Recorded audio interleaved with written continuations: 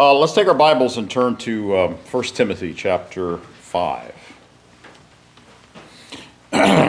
For those who are visiting, we are working our way verse by verse through 1 and 2 Timothy.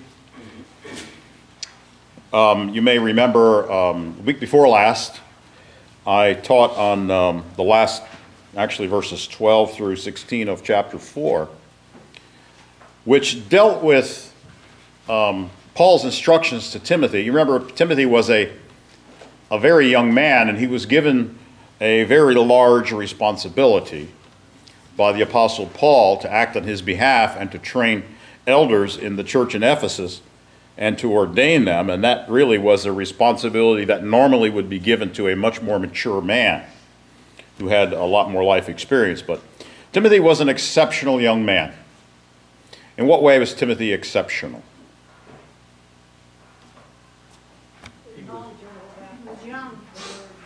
Well, besides being young. He was trained from early on by his mother. All right. In the word of the Lord. Paul says that from a child you have known the Holy Scriptures, right? He talks about how his mother and his grandmother had great faith and that they had trained him in the things of God from really almost infancy and taught him the Holy Scriptures from the time he was a little child. And as a young man now, probably in his 20s, he had far more knowledge and wisdom in the things of God than men that were decades older than he was. And so the Apostle Paul, rather than putting an older man in this role and responsibility, he gave it to Timothy. But in chapter 4, the last part of chapter 4 deals with the problem that can arise when we have such a young person being given such great responsibilities. And the problem that we talked about, that he deals with here, had to do with him being intimidated by the older people, and for him not to be timid in the way that he led, but to be bold, right? But at the same time, he was to set an example. The Apostle Paul says to be a template or an example for the believers, as opposed to lording it over them and telling them you must do this because I say so. Model good Christian behavior before them so that they can see it in action, and don't be timid. That's essentially what we get out of verses 12 through 16 of the previous chapter. But now in chapter 5, the Apostle Paul deals with another issue that can arise when you have a very young man being given such a great position of authority. And what's the other possibility? Let's just talk about that for a minute. What do you think, if you put a young man in a position of great authority over other people who are much older than him, aside from being timid and being intimidated by the people, what's the other thing that can happen in that situation? Okay, he becomes arrogant and proud. Isn't that right? Arrogance, proud. He thinks he is somebody. Have you ever seen young people that you give them a little bit of authority, and then all of a sudden they think they're all that? You know what I'm talking about, right? What's that, Walter? All that in a bag of chips. Yeah.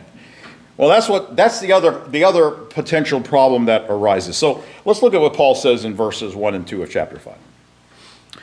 He says, "You should not rebuke an older man, but instead plead with him as a father. Treat the younger men as brothers, treat the older women as mothers, and the younger women as sisters in all purity." So what he's doing is he's comparing this, Timothy, in his situation of authority, to a young man in a family. You have a father, you have a mother, and you have brothers and sisters. Now, how do you speak to your father? Respectfully. Yeah, do you talk down to your father? Well, some people do, but they deserve a good, punch in the nose when they do that. Isn't that right? Do you talk down to your mother? Do you talk to your brother or sister as though you have authority over them, or do you talk to them as being your equals? Being your equals. What's that? That's hard. It is hard. I'm an only child, but I know that's So you hard. can't relate. Is that what you're saying? Yeah, I can't relate, but I watched David's 3 daughters and, you know, the grandchildren and all. Mm-hmm. And I see this, The dynamics there? yeah, Yeah. what's going The, on. the Apostle Paul is trying to give Timothy the sense of, yes, you are in a position of authority. Yes, you have great power as my representative in this situation. But at the same time, don't let it go to your head. All right? Don't let it go to your head. How you treat other people is critical. Now, if we're going to apply this to what we're talking about throughout these books, which is training up young men to fill leadership roles, then these things are for you if you're one of those young men, okay? All right, if you're given a responsibility, don't let it go to your head. Now, if you remember back in 1 Timothy chapter 3, verse 6, when the Apostle Paul was giving instructions to Timothy about who to ordain as elders, he said, not a novice. What's a novice? Right. Somebody who is inexperienced. And then he gives a reason. Why not a novice? Why shouldn't a novice be an elder? Lest, being puffed up with pride, he falls into the same condemnation as the devil. Now, why should a novice have pride? Do those two things go together?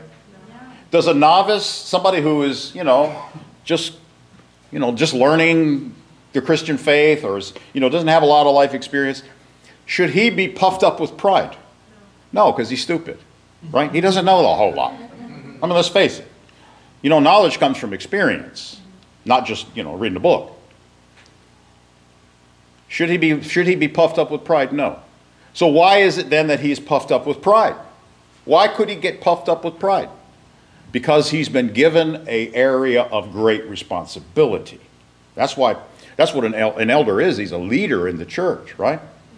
And he is a person with great responsibility. So if you appoint somebody to be an elder who doesn't have that experience, who doesn't have the wisdom and the knowledge of years and studying the scriptures and living out the Christian life, and you appoint him in that role, there's a possibility that it's going to go to his head, and he's going to think that he is greater than he really is. Isn't that right? Now, what's the difference between the Apostle Paul telling Timothy not to ordain a novice as an elder, and Timothy being given, as a young man, being given this great responsibility, even to train and ordain elders? The novice doesn't have anything to do with chronological age. Okay, that's right. That's right. Was Timothy a novice? No, he had known the scriptures from childhood. He had been trained, and he had been following the word of God, and he had been living out a life, and his actions had demonstrated his character as a true young man of God. Even though he was young, he was not a novice. All right, so what that means essentially is novice doesn't necessarily equate to the number of years lived. It equates to the maturity and the character of the person, all right, as well as the knowledge that they have. Now, what happens when, many of you have known of young preachers. There's nothing wrong with a young preacher if he is an exceptional young man like Timothy was. But how many of you have known of preachers who become proud and arrogant? What are some of the signs? Let's think about that. What are some of the symptoms of somebody in that role becoming proud and arrogant? Is pride a sin? Yes. The pride that the Bible talks about is a sin. Pride is thinking more of yourself than you ought to. Okay? It's not measuring yourself by God's standard and comparing yourself to God and his standard. It's comparing yourself to other people and then having an inflated ego. Right? So what are some of the symptoms of pastors, preachers, who have an inflated ego? You all have known some. Don't mention their names, please. But give me some characteristics of pastors or preachers that have an inflated ego. Walter, go ahead. One, they're usually unapproachable. They think they're above you, and they're hard to approach, and they're always right. Don't question me. question. Right? Don't question me. Don't challenge me. Okay, that's one. What else? They reject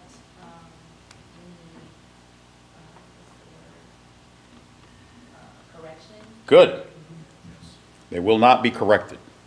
They'd rather buy a Rolex and a jet plane. Good. It starts transferring over into money. I should live more large than you do. Yeah. Right? Why? Because I'm somebody and you're a nobody. What else? They step into the role of God, condemning people. Okay? They become judgmental. What else? Yes, Amy? When they speak, they often frequently say, I or me. Oh yeah, they become the center of attention, right? You know, another thing you'll notice is their illustrations that they might give in their sermons are all about themselves. You notice those too, right? What else? I was watching a woman on television, Mm-hmm. and she said, I will crawl across the stage, and if I break a fingernail, I can always have another one put back on. And I was thinking, spend that money, put that back on that people, you know, send to you for other things. You know what I'm trying to say. I have no context for that kind of a comment. She would spend money on herself before she Yeah. would put it into the congregation. Okay. And that Yeah. just kind- turns me off. There's a sense of arrogance in that, right? In your mind? All right, Stephen, what else? Some of them will claim special knowledge and revelation of God. Okay. Claims that God speaks to me in ways he doesn't speak to you. Right? God is leading me to sell our church and buy a bigger one. Or plane. Or buy a plane. I need a plane, right? God is leading me to do this. God appeared to me and said, Pastor so-and-so, this is what I want you to do. But you're like, okay, well, God doesn't talk to me like that, and I haven't gotten an email from God. How come he gets all that and I don't? The mail must be slow. The mail's slow, yeah. What else? Go ahead, Jennifer. Quoting books other than the Bible just to fit their agenda. If they're driving an agenda, yeah. Yeah. What else? There's another one that's important. Go ahead, Diane. They surround themselves with people who are likewise important. Okay. They hobnob with the snobs. What else? Or the wealthy people. They take the Bible out of context.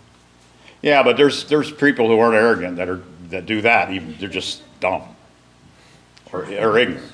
Okay. Yeah, they might, but there's something else that is common among preachers who become lifted up with pride and arrogance, particularly young men.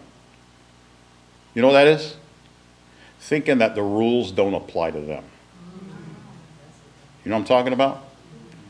Thinking that they can have a little affair on the side and still preach God's word. You know what I mean? Through that, we've been to a church. You've been to churches who've, Yeah. yeah. Where the preacher has had an affair. And it's a cover-up. There's a cover-up. There's a, yeah. Yeah, but he admitted it and still would not get down Yeah. from the pulpit. And then he's still going to lead. He's still equipped to lead even though he's, you know, having a little fling with the secretary. You guys have heard those kinds of stories all the time, right? You know where that comes from? Pride. Arrogance. Thinking you are above the standard that God has set in his word for the rest of the people. Walter. Shows he lost fear of the Lord. Yeah, but why? Well, let me ask you, Walter. Why do people not fear God? I see a hand. Amy? You're too slow, Walter. Sorry. Amy. Because they get overly confident in their own ability. Okay, and what does that mean? Pride. Yes. They have an estimation of themselves that is far too high. Right? Again, we are always, as Christians, to compare ourselves to God and to his Son, Jesus Christ. That's the standard. How far short do we fall of that standard? I'm like, you know, an inch off the floor if that's the standard. Right? But what we do is we start to compare ourselves to somebody else or to other people. And what happens when we do that? Well, I'm smarter than he is. How do I know I'm smarter than he is? Because look at my position. Right? We've elevated ourselves. This is where danger. Danger, danger, danger. When you start seeing those signs, there's a big problem. You know what Paul said? Look what Paul said again in 1 Timothy 3:6. He said, not a novice left being lifted or puffed up with pride, he falls into the same condemnation as the devil. And what was the devil's problem? I shall be like the Most High. Right? Isaiah chapter 14, verse 12. I shall be like the Most High. I want to have the praise. I want to have the worship. Pride.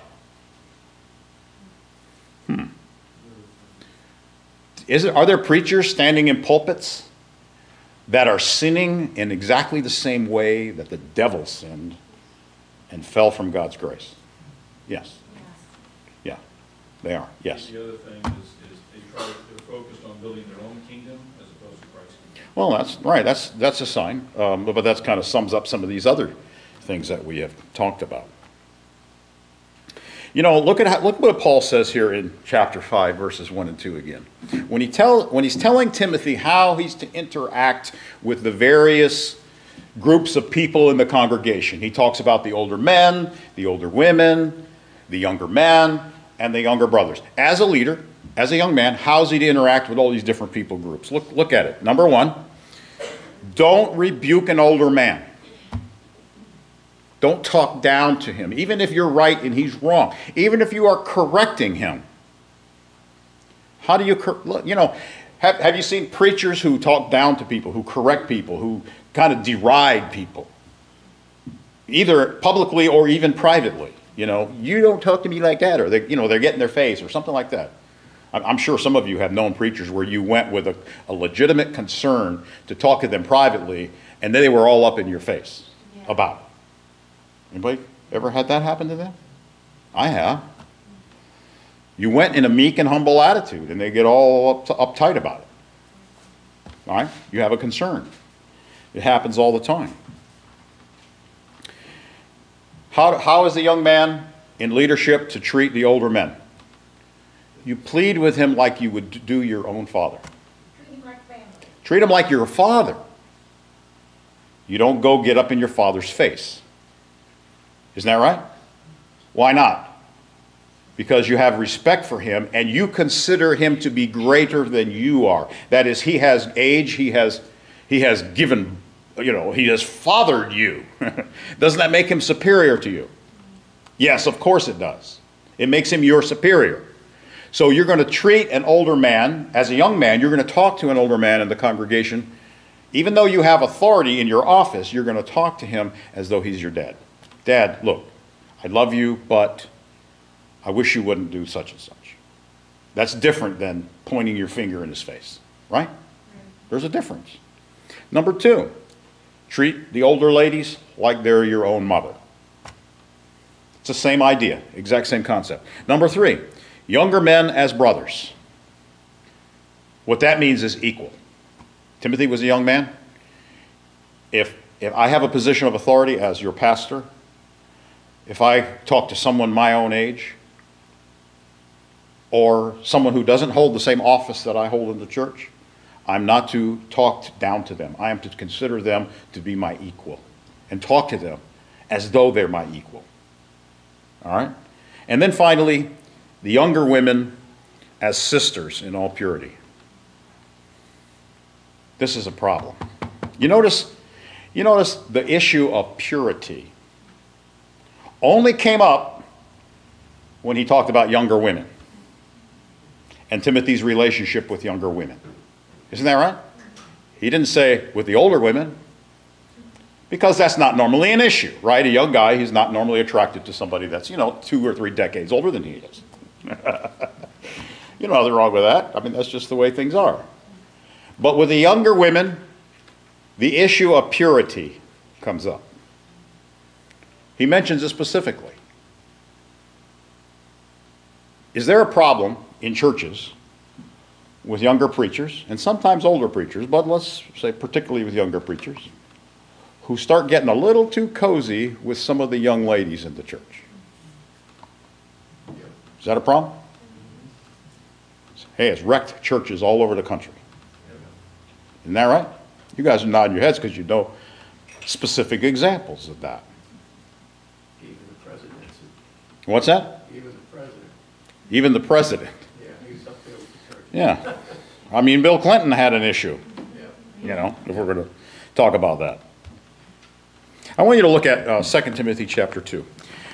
Speaking also to Timothy in his second epistle, he says something very interesting here. 2 Timothy chapter 2, verse 20.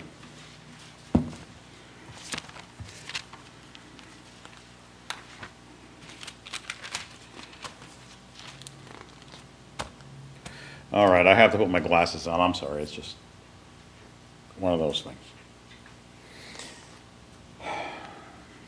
But in a great house, there are not only vessels of gold and silver, but also wood and clay, some for honor and some for dishonor. Therefore, if anyone cleanses himself from the latter, that is the dishonorable things, he will be a vessel for honor, sanctified and useful for the master, prepared for every good work. Flee also youthful lusts, but pursue righteousness, faith, love, peace with those who call on the Lord out of a pure heart. Those two things go together. Flee youthful lusts, and instead call on God out of a pure heart. And he's contrasting the two. See, a pure heart is not a heart that lusts. Youthful lusts. If he says youthful lusts, he's not talking about wanting a Jaguar. He's talking about, you know, having a wandering eye for other women. That's what he's talking about. Did you notice he used the word flee? Flee. Run, get out of there like your pants are on fire. Because they are. Isn't that what he said? Flee, get out of there. Don't, you know, tell me something. Is there an example in the Bible, a good example of this exact thing in the Bible? Joseph. Yeah, let's look at Joseph. I like Joseph. Genesis chapter 39.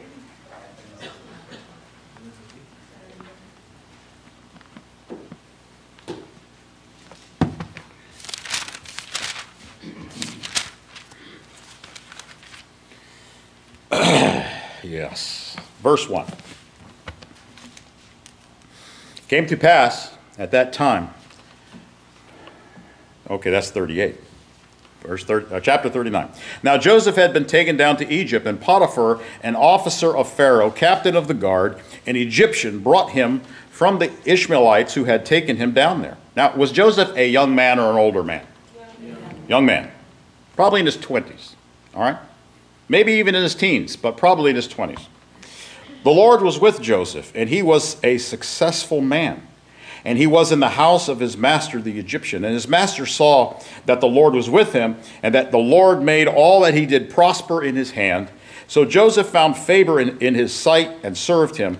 Then he, that is Potiphar, made him overseer of his house.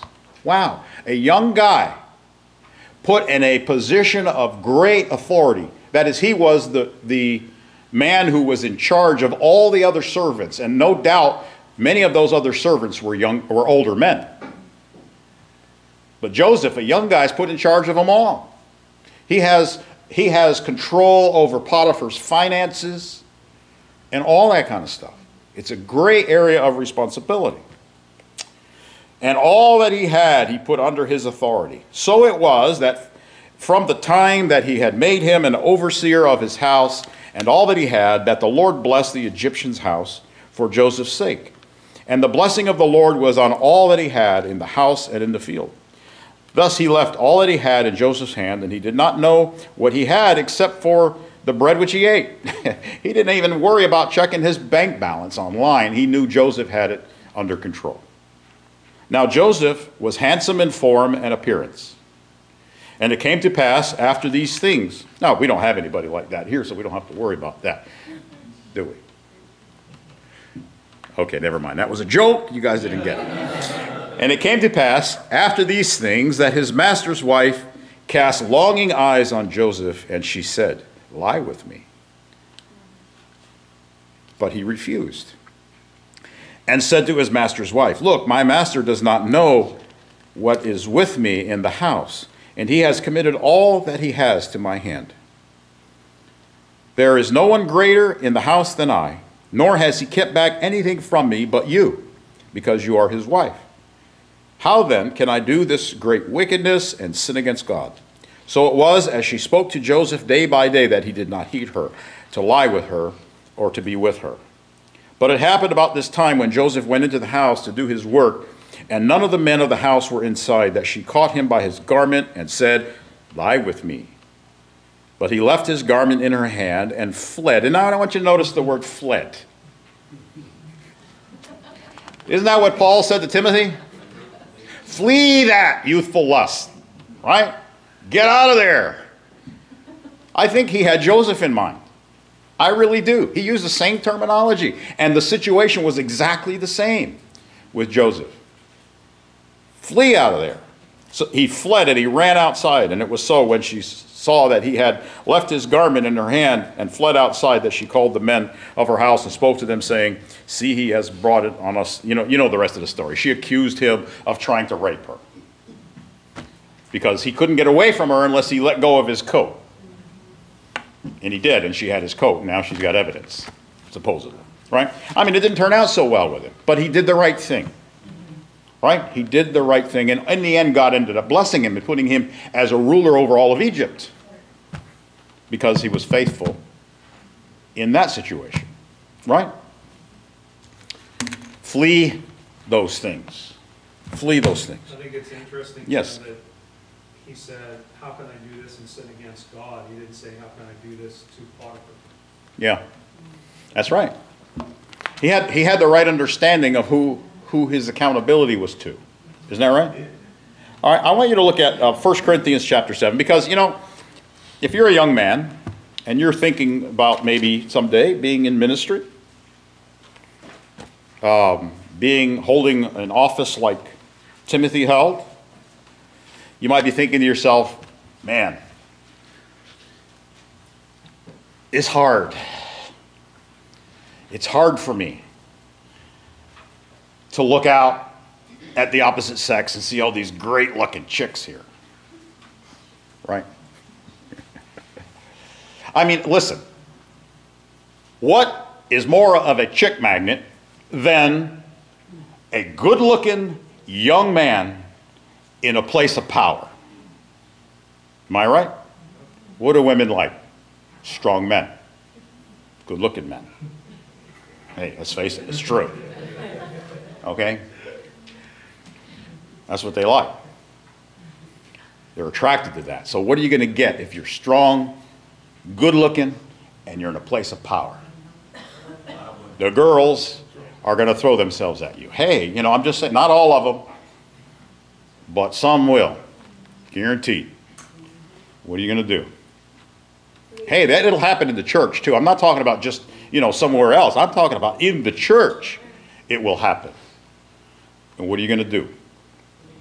You can be like Joseph, or you can be like so many of these other preachers that think they can have a little on the side and not get caught because the rules don't apply to them. Okay.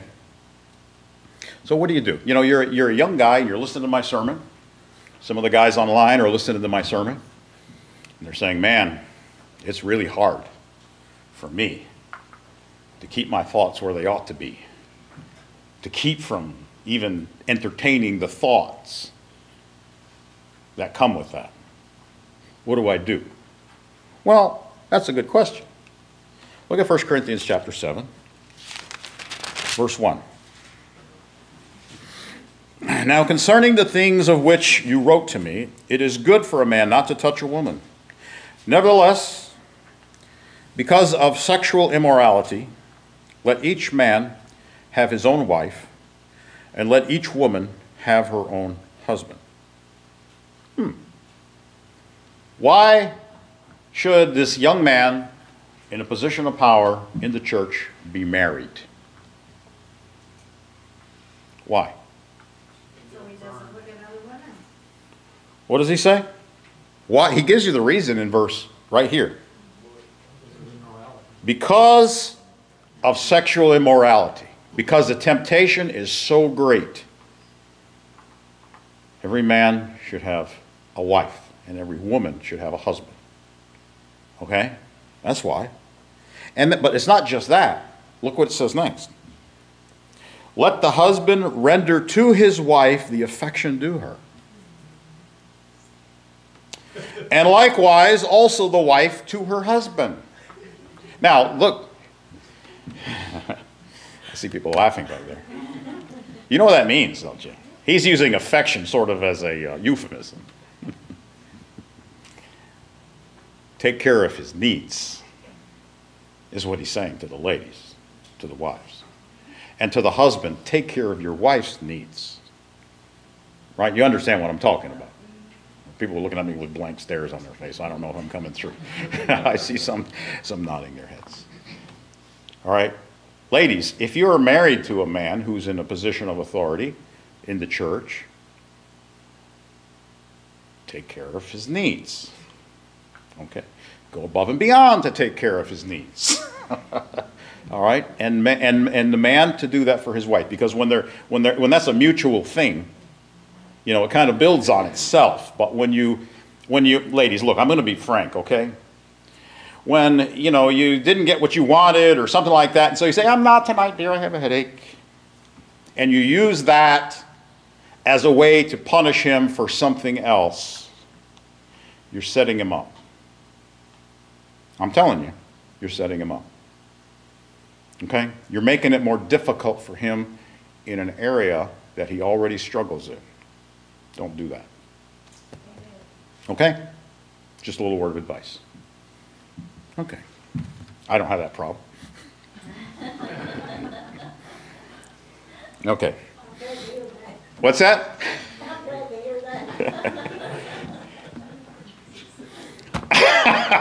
Diane's going like, okay, come on, move along, move along, move along. Proverbs. The name Tim can be rearranged TMI. TMI, what's that mean? TMI. Okay. I'm helping out the guys here, okay? So ladies, you know, just bear with me. Proverbs chapter 5. Let's go there. I'm almost done here. We're just going to be done in just a couple of minutes. Proverbs chapter 5. My son, pay attention to my wisdom. Lend your ear to my understanding, that you may preserve discretion, and your lips may keep knowledge. For the lips of an immoral woman drip honey, and her mouth is smoother than oil. He's talking about temptation. But in the end, she is bitter as wormwood, sharp as a two-edged sword. Her feet go down to death, and her steps lay hold of hell. Lest you ponder her path of life, her ways are unstable. You do not know them. In other words, what you see on the outside, the pretty package on the outside, that ain't what's on the inside, brother. That's what he's saying. Therefore, hear me now, my children, and do not depart from the words of my mouth. Remove your way far from her. Do not go near the door of her house, lest you give your honor to others and your years to the cruel one, lest aliens be filled with your wealth, and your labors go to the house of a foreigner. And you mourn at last when your flesh and your body are consumed, and you say, how have I hated instruction, and my heart despised correction. I have not obeyed the voice of my teachers, nor inclined mine ear to those who instructed me. I was on the verge of total ruin in the midst of the assembly of the congregation. So what do? Look what he says. Drink water from your own cistern, and running water from your own well. Isn't that a great metaphor? Don't be going to the neighbor's house to drink water from his well. Okay? Get it from your own well.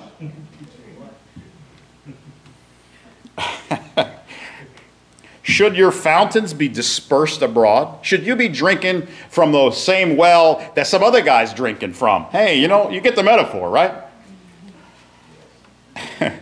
Streams of water in the streets. Do you want to go out and drink out of the mud puddles in the road? We're getting a lot of humor out of this. But you guys get the point, right? That's what you're doing, guys. If you go to somebody else's wife or to somebody else that's not your wife, you're drinking the puddles out of the street. Let them be your own and not for strangers with you. Let your fountain be blessed. He's talking about your wife, okay? And rejoice with the wife of your youth. As a loving deer and a graceful doe, let her breast satisfy you at all times. I mean, hey, he's getting pretty graphic here, but we'll move right along. And always be enraptured with her love. For why should you, my son, be enraptured by an immoral woman and be embraced in the arms of a seductress? For the ways of man are before the eyes of the Lord, and he ponders all his paths, his own iniquities, entrap the wicked man, and he is caught in the cords of his sin. He shall die for lack of instruction, and in the greatness of his folly he shall go astray. Wow, this is powerful stuff, isn't it? Okay, so how, guys, do you rein that thing in? You know that sex drive. It's strong when you're young. How do you rein it in? Okay, one last scripture and we'll be done. Job chapter 31. Job was considered to be one of the most righteous men who had ever lived. And he had some advice from his own experience in this area.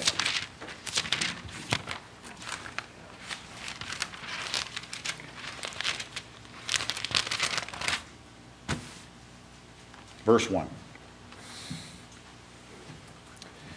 I have made a, by the way, in this passage he's talking about his righteousness and why he has remained pure. He says, I have made a covenant with my eyes. You know, that's a contract. A covenant is a contract. I made a contract with my eyes. Why then should I look upon a young woman? Where does it start? Where does adultery and fornication start? Looking. Right? So he says, I made a covenant with my eyes. I'm not even going to look. If he saw a young lady that was attractive or dressed immodestly, he didn't Google her. And you know, I'm not talking about the search engine. He looked away. Isn't that what he did? Why then should I look upon a young woman? For what is the allotment of God from above and the inheritance of the Almighty from on high?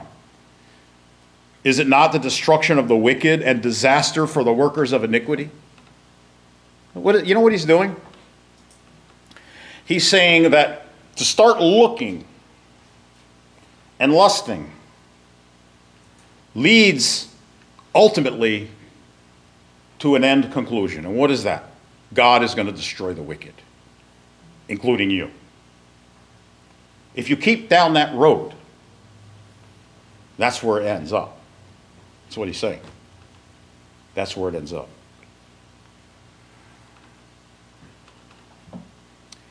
Does he not see my ways and count all my steps? If I have walked with falsehood, or if my foot has hastened to deceit, let me be weighed on honest scales, that God may know my integrity. You know what Job did? He said, I'm going to cut it off with looking. That's where I'm going to stop. See, a lot of guys think, you know what, I'll just look. And then I'll just get kind of friendly with so-and-so.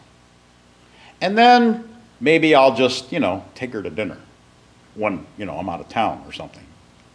See, there's a progression until you end up defiling yourself. And what does Job do? He cuts it off at the very first sign. I make a covenant with my eyes. I'm not going to look and lust after her. That's what he said. Stop it at the beginning. Stop it before it gets to a place where you can't stop. Because that's what happens with guys. I wonder how old Right. he was when he wrote that. He was an older man. He was actually a ruler, but this is something he had practiced his whole life. In fact, if you read in the context, he's talking about his whole character of his whole life. And this is something that he had done. And young men are more susceptible to this. I mean, as you get older, it's not as big of a problem, but it's still a problem. All right? What's that? It's not a problem at all. Okay? Anyway, look, this is good advice. I know we've been a little graphic today, but this is good practical advice we have young men here, and we have some young men here that someday might be leaders in the church. All right? I'm putting you on the right track, if that's the case. And I'm talking not only to those here, but I'm talking to guys online in our satellite churches. A lot of good young men who want to serve God, who are learning and becoming mature.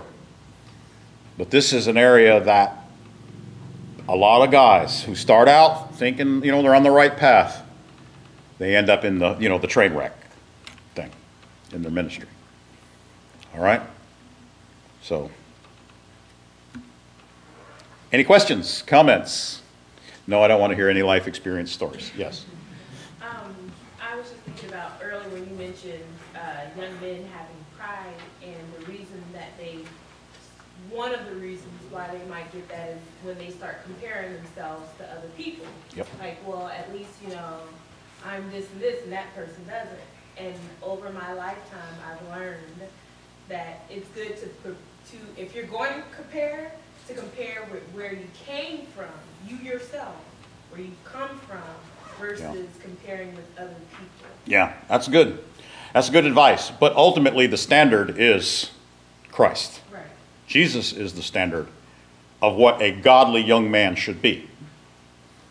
And all of us fall short of that. But we all should judge ourselves based on him and his character and his sinless nature. All right? Not on what somebody else is doing. Because you're going to get an inflated ego if you do that. All right, and then you're going to fall into a lot of these traps of greed and whatnot, and lust and things like that. All right, anybody else? We're done. Okay.